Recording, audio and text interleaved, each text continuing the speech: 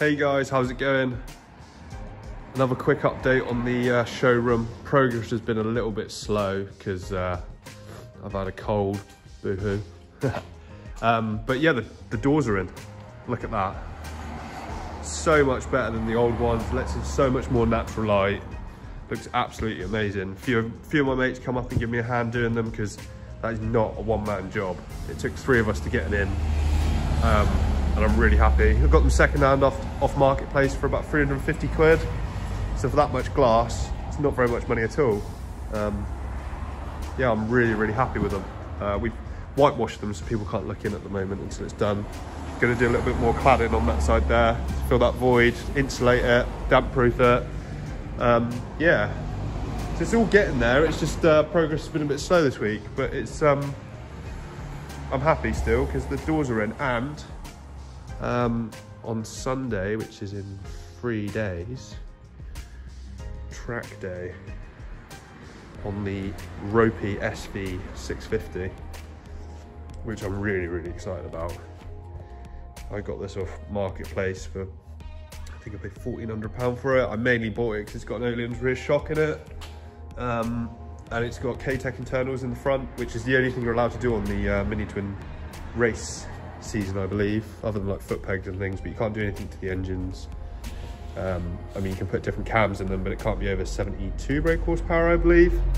But yeah, I'm really looking forward to getting on track with that, which should be good.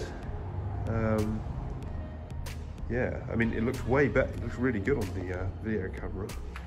But we can come around here. This, all the filler and everything's in the tank, and it's all really beaten up. A massive gouge sticking out the tank on that side. But it should be all right. I've had the engine apart 3 times now. It's just the work that was done to it previously was awful. You know, like even the bolts on the foot pegs were all rounded off, over tightened. Everything was just over torqued, so quite a lot broke when I was trying to rebuild the top end of the engine and put the cams in. Bike wise, I've got a customer's bike in there. I think that one needs a new battery, but we'll give it a try and see what the faults are. That Honda FMX, that's leaving today. That one's sold. Picked up another SV 650, a bit smashed up, but should be good to go. And then we got all these things in here. This is basically a room of work. Everything in here needs work, but I can't do anything until I finish building this room. Obviously we've got the door going in. Oh, we got lights now as well. My good friend came up and finished off some of the lights. I've still got to put bulbs in all of it, but we've actually got lights now, which is pretty cool. Super happy with that. But yeah, I mean, I just wanted to give you guys a little update on the front end. Like, shop fronts don't have to cost a fortune. I got them for 350 quid. Yeah, the label is free because my friend's doing it, but you know, everyone's got a few friends who can jump in and have a go at it. You know, I'd never fitted one of them before, and it's sturdy as. They're really easy to put in.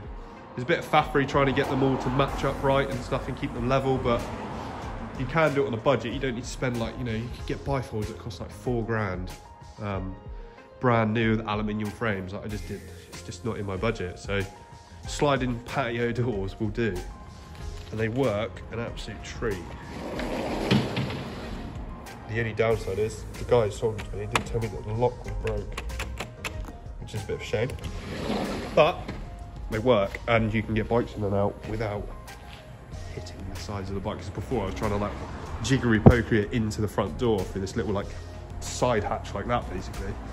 But yeah, so I'll give you a little time lapse now of us doing the work, and I hope you've enjoyed the video, and I will give you guys another update soon, probably when I go on track at Cadwell Park. Thanks again, guys. See you later. Bye bye.